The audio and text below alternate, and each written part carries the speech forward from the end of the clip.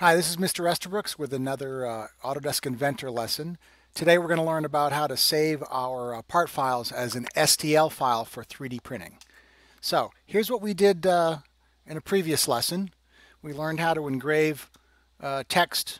We use the initials so that we can tell which part belongs to whom. And then it's important in order to be able to 3D print the part file that we save it in the right format. So I'm going to go up to the File menu.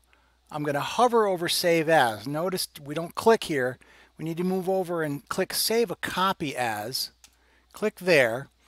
Now we select the STL file. That stands for stereolithography, and that's the format that that most 3D printers support.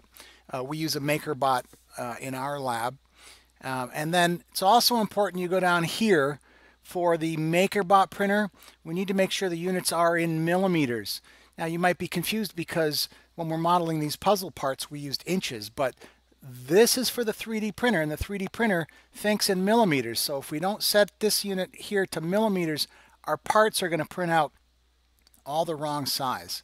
So we click OK and then click Save, and then that should be it. Then we should have our part files saved in STL stereolithography format with the .stl extension. Thanks for watching.